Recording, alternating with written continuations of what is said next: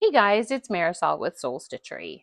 And today I was working on the Spinning Crazy pattern by my friend Jennifer McClanahan at Sweet Tea Pattern Company.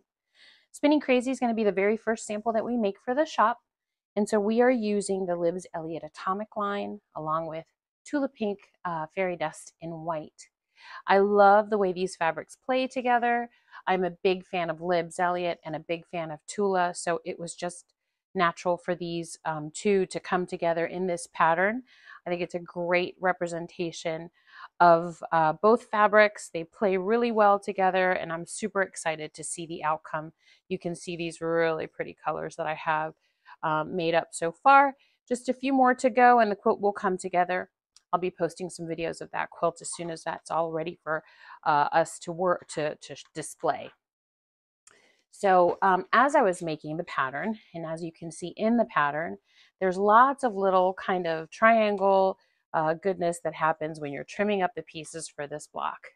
And as you can see right here, I have used some of those triangles to make half square triangles, which I then created some really cute blocks with. Look at these guys, they're so cute.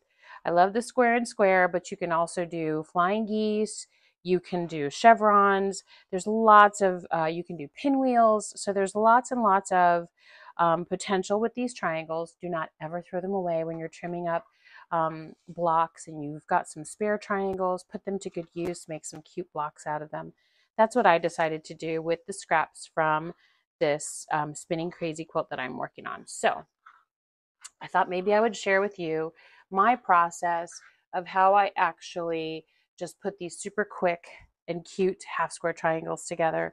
I end up with these triangles trimmed off of the block, so I just throw a quick seam right across here. You know, I do a scant 1/4 inch, and then I press them open to the dark side, and I end up with these guys right here. So cute and so easy to put together in whatever way makes you happy. So the next time that you are working on a quilt and you have a bunch of triangles left over from your trimming, put them together, make something pretty. It'll be the start of another project that you can set aside, something to go with that particular quilt, maybe a pillowcase, or maybe even a small throw, like a mommy and me kind of a thing. So stay tuned. I will definitely put some pictures up of this quilt as soon as we're done. Remember to visit my friend Jennifer McClanahan over at Sweet Tea Pattern Company. She's got some great patterns that have some big spaces where you can feature your big prints from Tula and from Kaif. Super great patterns, really nice lady. Give her website a visit, sweetteapatternco.com, or come on over to Soul Stitchery. We have some of her patterns available in our shop as well. Thanks so much for joining me. Look forward to talking to you again. Stay tuned.